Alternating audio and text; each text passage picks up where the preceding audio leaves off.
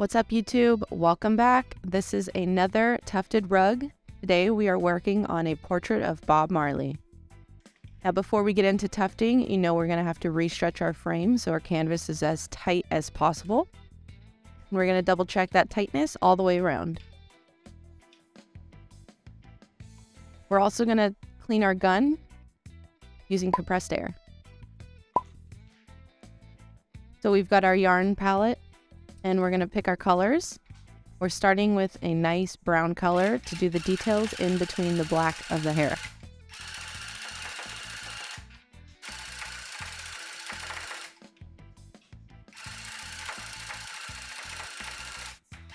These little squiggly lines are super fun, but you have to have control over the gun or else you might put a hole in your canvas. I'm going to remove the reference photo and move it just a little bit higher so I don't have to constantly be looking down.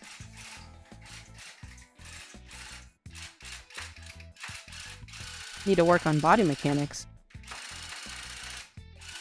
Now we're going to fill with the orange color. This is going to be a background as well, so we're doing these small little details first before we fill in with the majority of the black. Look at that nice long straight line. Real nice like.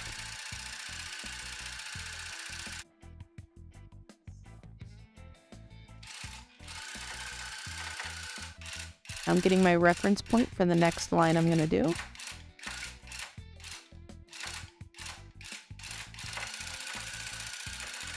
And my gun is a little bit too high for me to hold it. I should honestly have stepped up a little bit higher on the stool so I had more control over it there.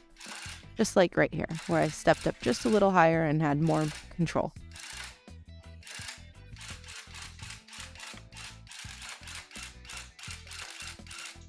Now we're going to outline that gray shade with some black, and this is going to be the fill of the hair.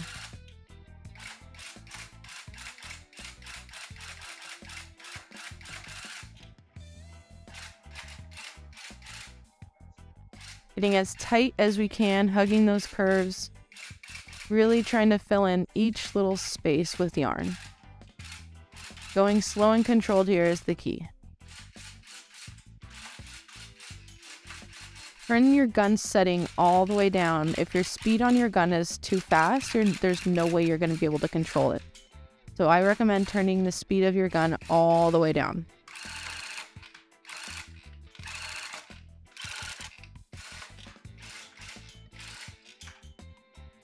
Working on the little details here. You can see just how slow and controlled I'm going.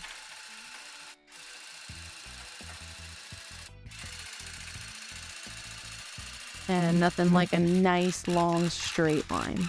So satisfying. Then we're going to fill in a couple of colors. Red, yellow, green, brown, blue, orange. Trying to fill in this canvas today.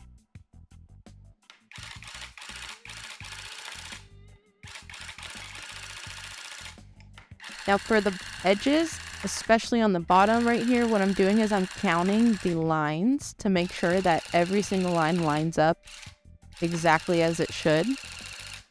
So that when I go to waterfall the edge, there isn't going to be extra canvas or extra material or extra yarn in a certain particular area.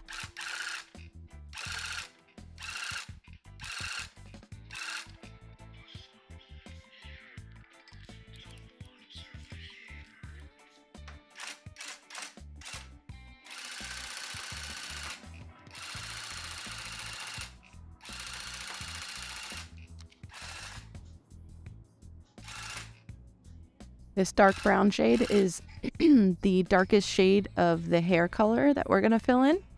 So now that we've got majority of the black in there, we're going to go with the small little areas that require color.